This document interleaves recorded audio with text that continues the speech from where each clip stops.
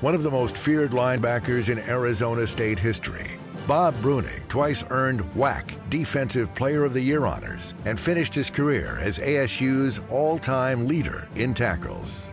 A first-team All-American in 1974, Breunig played for Hall of Fame coach Frank Kush and led the Sun Devils to consecutive Fiesta Bowl wins and WAC titles in 1972 and 73.